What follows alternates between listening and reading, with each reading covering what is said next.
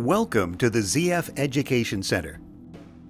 In this video, we will demonstrate how to determine if you have a lift support beginning to fail, what to look for, and how to find your replacement lift support, safety issues and other considerations when replacing your lift support, general instruction and tips to safely change your lift supports.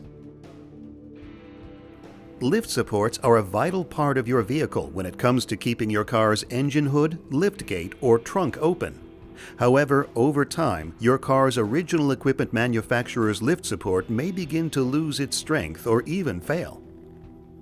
Stabilus replacement lift supports are designed to meet or surpass your original equipment manufacturer's specifications.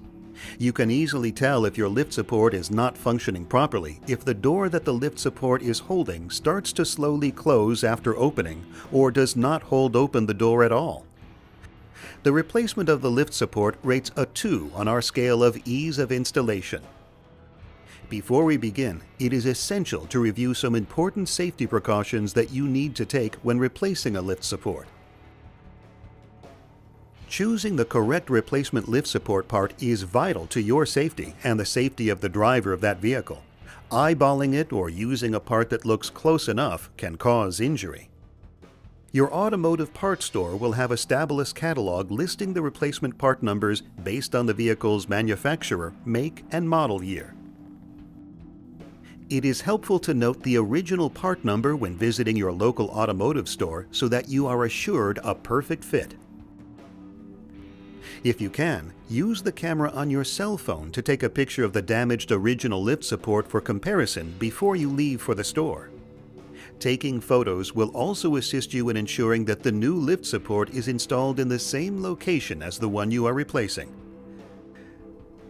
It is important to note that this procedure requires the assistance of another individual. Using a stick or pole to prop the lid open is dangerous and could result in a serious injury should the lid unexpectedly slam down on top of you. Some lift support systems incorporate electrical connections, which could cause burns or fire if not handled in a safe manner. Both the part you are replacing and the new Stabilus replacement lift support contain gases that are under pressure.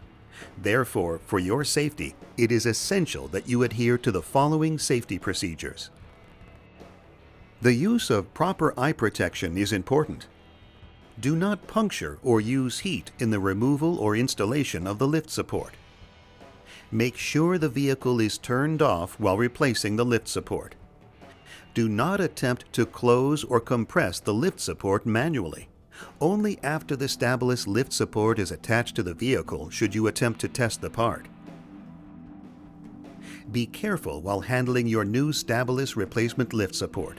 Nicking, denting, or even scratching the rod will result in premature failure of the part. Finally, while this video will cover many of the essential steps in replacing a lift support, it is not a substitute for reading the instructions that are included with your Stabilus replacement lift support. Now, let's begin replacing your old lift support with your new Stabilus lift support. Remember to seek the assistance of someone to hold the lid open before you begin. Do not use a pole or rod to prop the lid open.